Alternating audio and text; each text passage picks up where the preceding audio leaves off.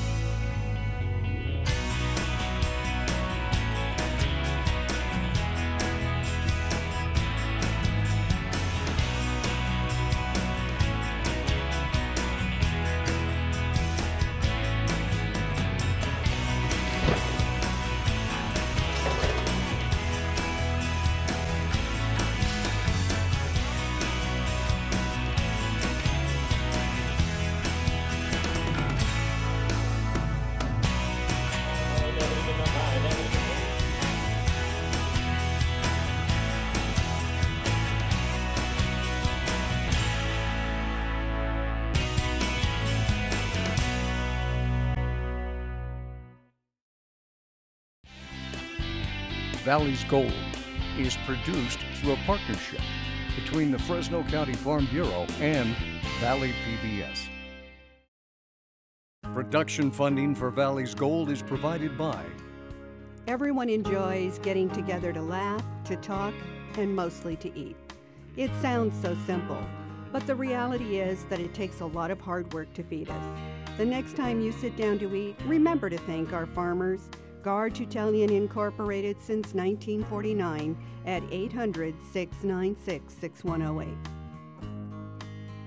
The Myers Water Bank and Wildlife Project, a water resource and education program, providing an educational experience that teaches students in the Central Valley about water and wildlife.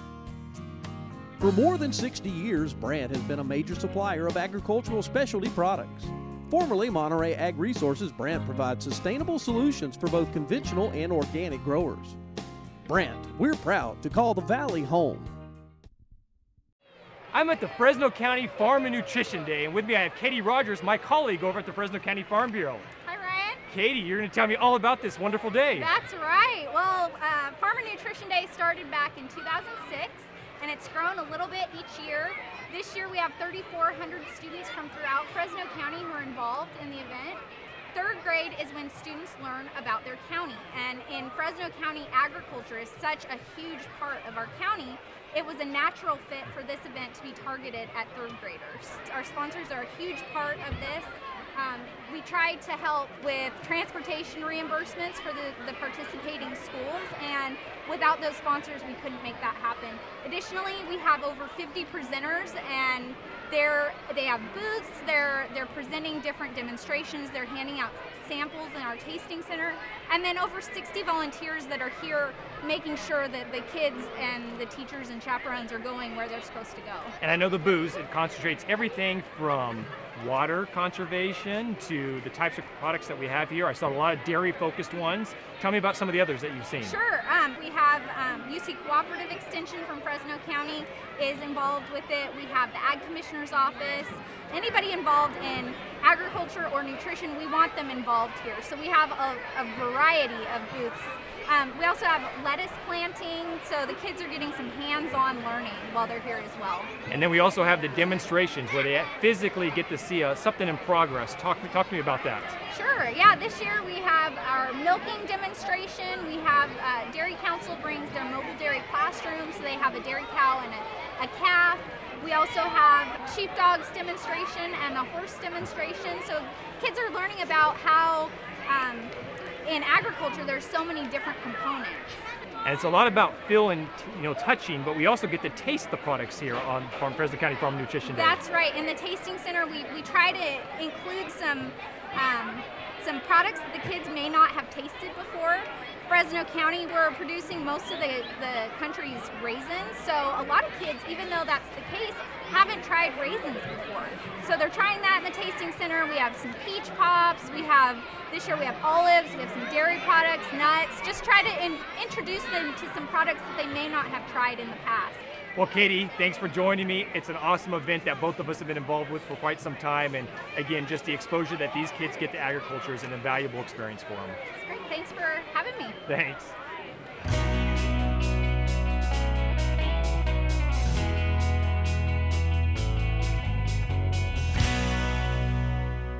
I'm at the Selland Arena in downtown Fresno, and with me I have some special guests from the FFA program.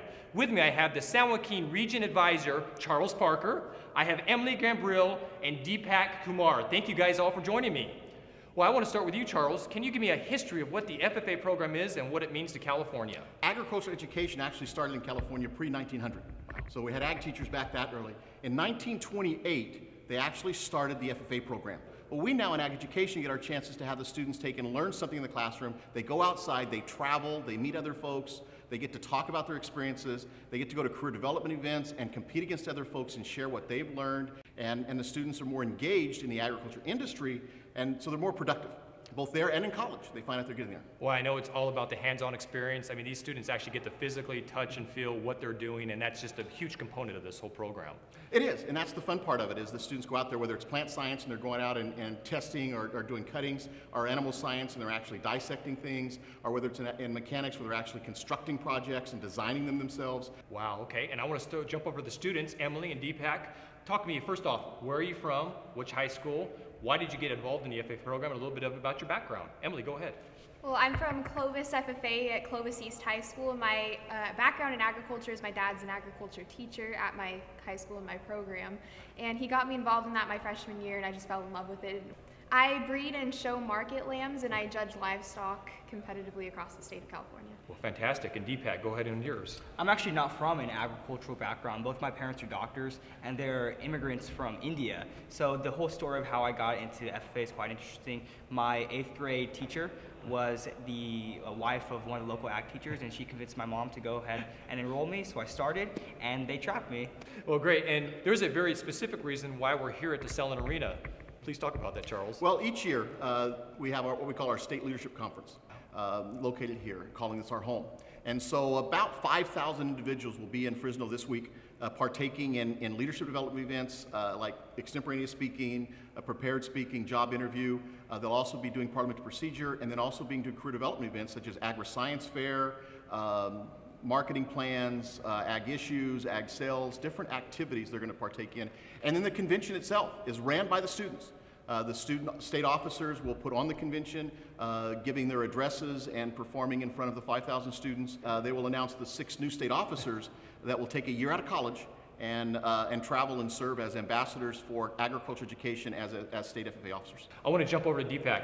Talk about what is your most memorable experience going through the FFA program? My most memorable experience would have to be this last February, and this last year serving as the San Joaquin Regional President. I know Mr. Parker alluded to it earlier. One of the jobs of the regional team is to go ahead and kind of ensure that the next team that takes place is willing to and able to serve the region's needs. FFA is continuous, it's a circle, so whoever goes through the program has to make sure that if it's not the same, it's better for the people that come after it. Yeah, absolutely. And Emily, your most memorable experience?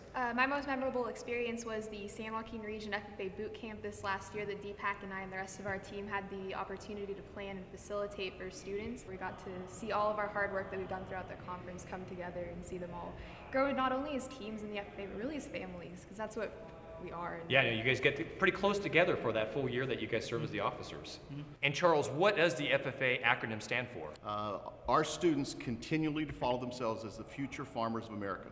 But it's not, again, production agriculture oriented. It's about all phases of agriculture, the scientific aspects of it, the business aspects of it. It takes and encompasses it all, but we're also very proud of our roots.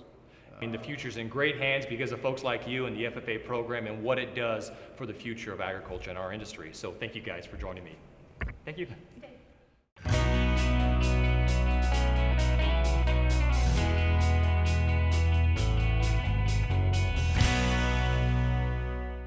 I've headed on over to Fresno State to learn about the FFA Field Days. With me I have Dr. Stephen Roca and Jody Raley. Thanks for joining me, guys. Thanks for having us. Well, Dr. Roca, I want to start with you. Give me an overview of what the FFA Field Days are. Sure. Our FFA Field Days, this is actually our 65th. We'll have 33 different contests that are going to take place this year, including our April Field Day, which will have 29 of those contests. 19 of them will be crowning our state finalists and champions. Wow, and Jody, you're a student here who participates in this. Talk about what the students here at Fresno State and how they participate in these field day activities. So I'm part of a committee called the FFA Field Day Committee, where over 20 students assist in hosting and running the field day contest that Dr. Rocco was explaining. This could be anywhere from public relations work to awards or basic operations. So we get a good handle on event planning and being able to run a successful field day contest for so many students. On an annual basis, Fresno State draws 3,000 students to our campus to participate in field day based events, and this is from 172 schools from Tule Lake on the Oregon border to Calexico on the Mexico border. And so we draw a wide range of students, and it's a great tool to bring in students for the Jordan College of Agriculture. And Dr. Roca, from these competitions, typically you'll have a winner. What happens to the winner? What's the next stage for them? For 19 of these contests, we'll be crowning the state champions. And so those state champions will then qualify to go on to the national contest, which is put on by the National FFA organization. And Dr. Roca, talk about how these field days prep these students for after high school. Programs like this, these career development events, they're really essential. As a former high school teacher myself, I got to witness firsthand how these programs in some ways really kind of save some of our students. Those that get frustrated with a lot of the general education type of courses, a course in agriculture is one they can really kind of get involved and see the relevance of. For example, I had a student who first day of school actually got suspended for getting in a fight and was really having a tough time as a freshman. We got him involved in the FFA program in our ag education coursework, and through our ag mechanics team, this young man went on from being a troubled freshman to one of our a very competitive senior in our ag mechanics team, and then went on to become a welder and have his own business, and now works out there in welds. So he's doing great. That's incredible, and I'm sure we've all heard those FFA stories and what those blue jackets represent long term for those students. So I want to thank you so much, Jody and Dr. Roca, for sharing this with me, and I really appreciate you taking time out of your schedule to do this. Thank you. Thank you. Thanks for coming.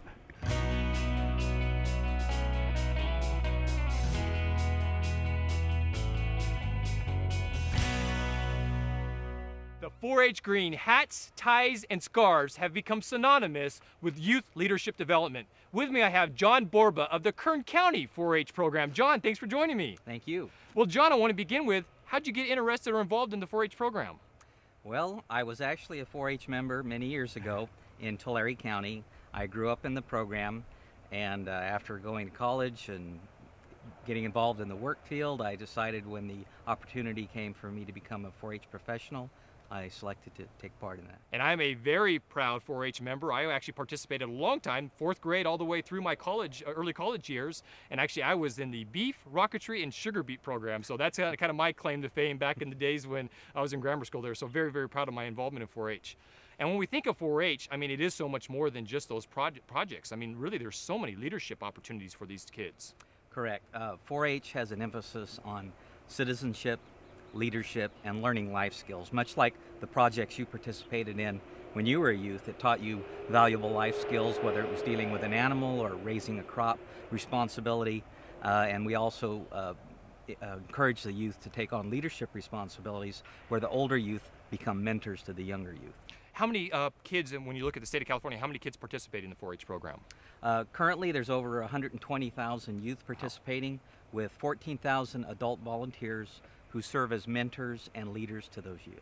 And when we talk about the program, I mean, we really see it up and down the state. It's not just for rural kids, it's for urban kids too. There's a lot of different kids that participate in this program. Here in the San Joaquin Valley, 4-H has a lot of what's called the traditional mode, which are the 4-H clubs, which you might have been identified with, where volunteer leaders assist the youth in learning the different projects that they're involved in. We have programs that involve military bases, active duty, and National Guard.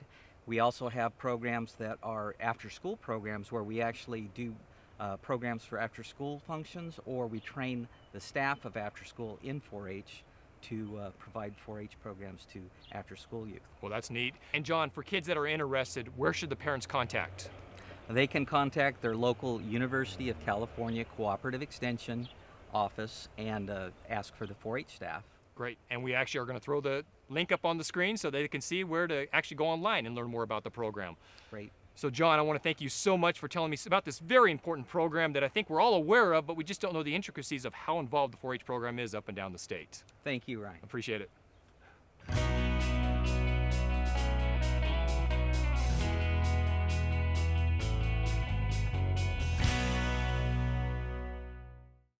I've headed over to the Garden of the Sun, and with me I have Shannon Mueller with the University of California Cooperative Extension. Shannon, thanks for joining me. Oh, great. I'm pleased to be here. Now, you're the director of the Fresno and Madera County Cooperative Extensions, correct? That's correct. And you're going to tell me a little bit about what the Cooperative Extension is and its relationship to agriculture. Right. And we're celebrating our centennial this year, and so we've really enjoyed looking back at the development of cooperative extension.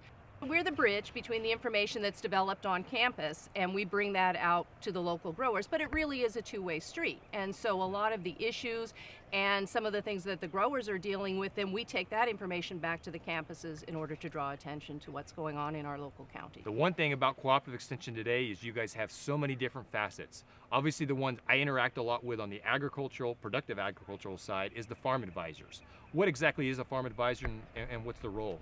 So the farm advisors bring the research-based information from the campuses to the counties to work with farmers and ranchers, and a lot of times we just can't directly import that. And so we will do work to sort of adapt that research so it's locally relevant.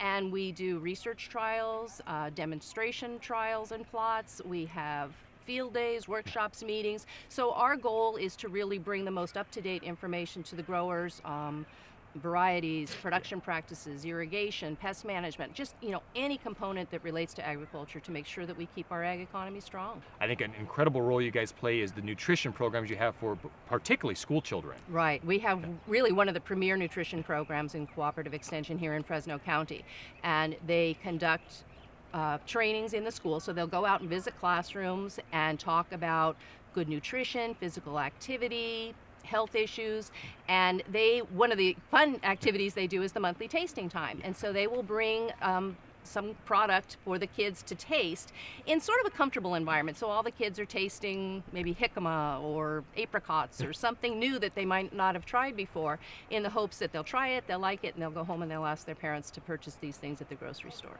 And then I want to wrap up with is that we're here in the gorgeous setting of Garden of the Sun, and talk about what this garden does and its relationship to the Master Gardeners program that the Cooperative Extension runs. Right, our Master Gardeners work with more of our urban clientele, and so they'll work with our home gardeners and landscape people. This Garden of the Sun was developed by the Master Gardener program, and we started with a bare piece of land. So we had one tree and a bare plot of land, and it's developed over time into this gorgeous research and demonstration garden.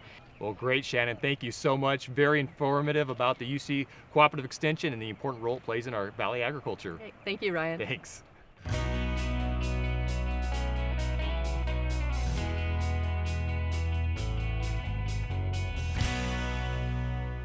For children throughout the state, the California Foundation for Agriculture in the Classroom plays a vital role in learning about their local agricultural industry. With me, I have Executive Director Judy Culbertson. Judy, thanks for joining me. Thank you for having me. Well, first off, let's begin with the history and what is the Ag in the Classroom? The Ag in the Classroom program is an effort statewide and nationally to educate our youth about where their food comes from so that they can see the importance of it throughout the state.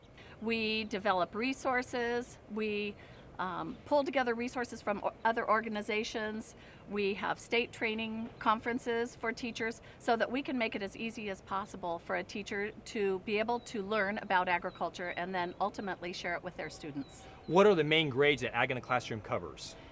We really cover K through 12. In high school it's a little bit more challenging as we're subject specific, but we do have resources, especially in the STEM area, science, technology, engineering, and math. We have a lot of resources that can help students see what careers are available in all of those areas, and they all relate back to agriculture. One of our primary programs is our story writing contest, aimed for grades 3 through 8. And this last year we had about 8,000 students throughout the state write stories. They are judged, and we award 6 winning students with a trip to Sacramento and a lot of other great things, including an e-reader. And we provide those stories to art students at the high school level, and they illustrate the stories, and we develop a book, which is then available to anybody throughout. And this really causes students to do research and think about agriculture. And you know, we need to really focus on the areas that the schools are encouraging their teachers to use. So nutrition has been huge, and what is more basic than growing your own food, perhaps in a school garden, or even just exploring the fruits and vegetables that you eat. And Judy, somebody that wants to get involved in this wonderful program, what do they do? Go online at learnaboutag.org. Everything that we have is free on the internet. Well, Judy, I can't thank you enough. Thank you for letting me learn about this fabulous program. Thank you. It's a pleasure.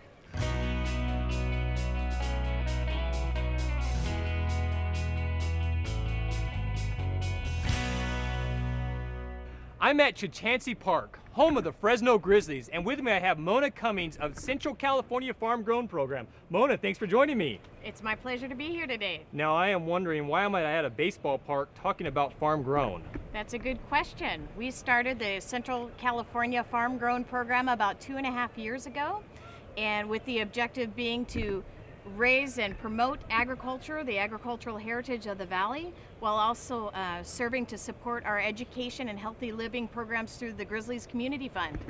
Probably the pivotal program within Farm Grown is the Wild About Reading program, which is 11 years old. Wow. And it serves 5 different counties throughout the Central Valley, and we promote literacy and agriculture, working in 175 different schools and serving 100,000 students in total every year. And the intent is, I think if the kids read a certain amount of books, they actually get a free ticket to the baseball game here. They do. If they read 10 books within 5 weeks with the support of their teachers and their families, then they're able to come to the ballpark as our guests during the summer. I know the years 2013, 2014 are very exciting for you because the program's really expanding now. You got some additions here at the ballpark that are really exciting. We've actually planted grapevines, and we have different sorts of trees like nuts and fruits, and we have the community garden that's been implemented by Acel High School. And Mona, please tell me about the Farm Grown Fridays that you guys do here. Well, every Friday night when we have a Grizzlies home game, we host Farm Grown Fridays, and that has a farmer's market on the concourse, so people can meander around and try different seasonal produce and different agricultural products. But at 4:30 p.m. on Farm Grown Fridays, we invite our ticket holders to come out and to participate in Farm Forum. And Farm Forum has different topics that we cover. The topics change depending on the Friday. Well, that's incredible. Like I said, we come to the fun of the baseball game, but at the same time, folks get to be exposed to our very important agriculture industry here. Absolutely. And the Fresno Grizzlies are proud to be supporters of agriculture in the Valley, and we're happy to also promote America's favorite pastime. Well, great, Mona. I appreciate it. Thank you so much. Thank you.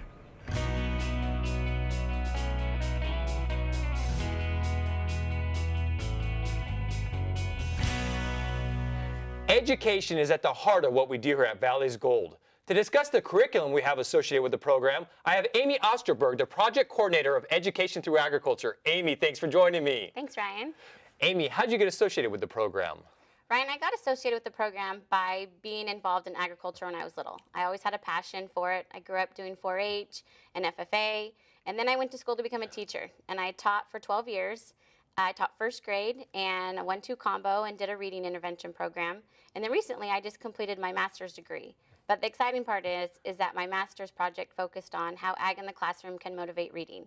And so through that, doing my research, I was able to meet some amazing people.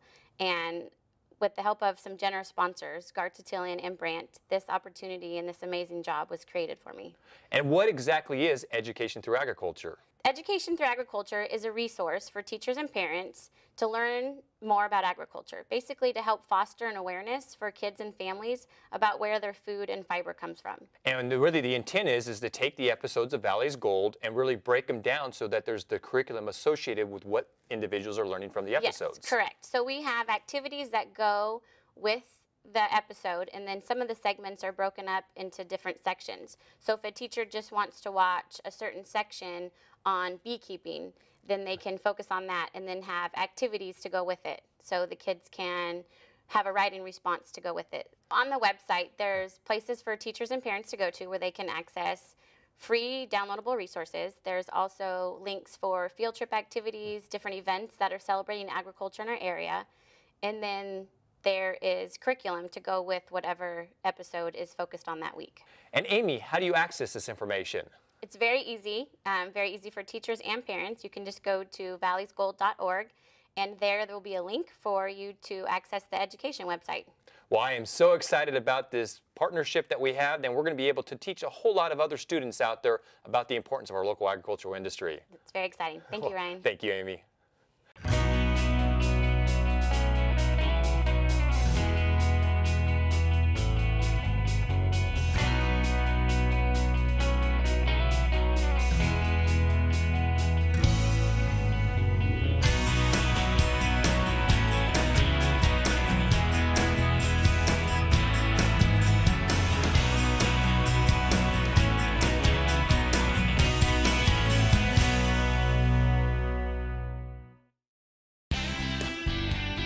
Valley's Gold is produced a partnership between the Fresno County Farm Bureau and Valley PBS. Production funding for Valley's Gold is provided by Everyone enjoys getting together to laugh, to talk, and mostly to eat. It sounds so simple, but the reality is that it takes a lot of hard work to feed us. The next time you sit down to eat, remember to thank our farmers. Gar Tutelian Incorporated since 1949 at 800-696-6108. The Myers Water Bank and Wildlife Project, a water resource and education program, providing an educational experience that teaches students in the Central Valley about water and wildlife. For more than 60 years, Brandt has been a major supplier of agricultural specialty products. Formerly Monterey Ag Resources, Brandt provides sustainable solutions for both conventional and organic growers. Brandt, we're proud to call the Valley home.